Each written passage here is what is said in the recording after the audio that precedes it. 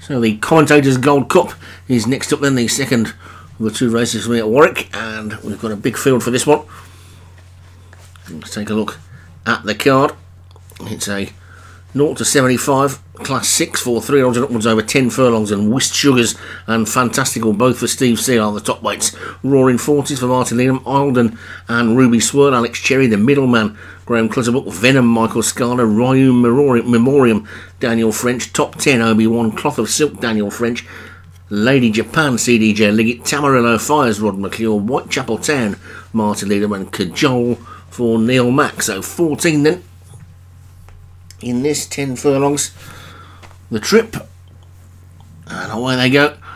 And looks like the Daniel French pair were out quickly, so too was Lady in Japan right over on the far side, but it's Fantastical who's got the rail and has got the early lead. So Fantastical then joined immediately by Top 10 for Obi-Wan, so those two are going to have a battle for the lead. Whitechapel Town is up there in third, and then Roaring 40s is in fourth. After that one is Ruby Swirl, then Tamarillo Fires and Cloth of Silk, then Whist Sugars looking towards the back. Lady Japan is actually now the back marker. The grey closest to us is Cajole, but it's Top 10 who's in the lead by 3/4 of a length to Fantastical in second. 4-length gap back to Whitechapel Town in third, and then Cloth of Silk and Ruby Swirl. Then comes Roaring 40s and Whist Sugars. Tamarillo Fires is the grey on the rise, going to need a little bit of luck in running. The middle man's after that one, then Venom and Eildon, Cajole and Ryu Memoriam, and finally Lady Japan is the back mark of a CDJ Liggett, but it's Top 10 who's in the lead from Fantastical in second. Gap of a couple of lengths then back to Ruby Swirl who's gone third. Cloth of Silk going well on the outside is next. Then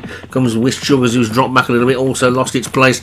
There is Whitechapel Town. Something wrong with the Roaring 40s. Roaring 40s has been pulled up at the back, so the local horse is out of the race, and Top 10's in the lead. Top 10 is in front from Cloth of Silk in second. Fantastical is in third. Whitechapel Town is trying to come round the outside. Whist Sugars and Ruby Swirl, then Tamarillo Fires and Venom, and the middleman's after that one, but it's Top 10 who's in the lead. 3 furlongs to go. Top 10 from Cloth of Silk in second. The grey Tamarillo Fires is next. Whist Sugars is going really well. Bursting through them is middleman, and then after that one is Ruby Swirl. Lady Japan is making good ground as well, but it's still Top 10 in the lead. Then furlong and a half to go. Top 10 in front, but only by a length to the middleman and Cloth of Silk. Then comes Tamarillo Fires and the grey, also trying to get through. Ruby Swirl. Venom is there with a chance as well now, but it's still Top 10 in the lead. Top 10 inside the final half furlong from the middleman and Cloth of Silk. Top 10's in front. Cloth of Silk is flying. Cloth of Silk's in the lead. Lady in Japan's coming through, but Cloth of Silk takes it.